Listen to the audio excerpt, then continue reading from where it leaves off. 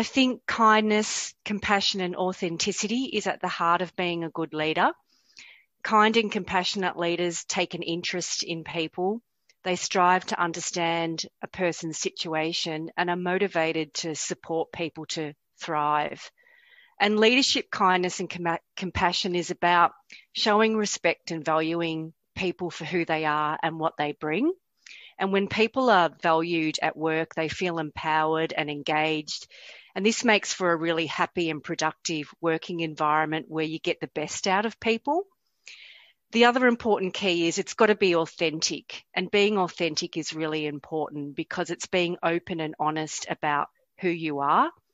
And this helps build trust and build better relationships at work. And being authentic is really important because it sends a message to others that it's okay to be yourself and to bring your whole self to work.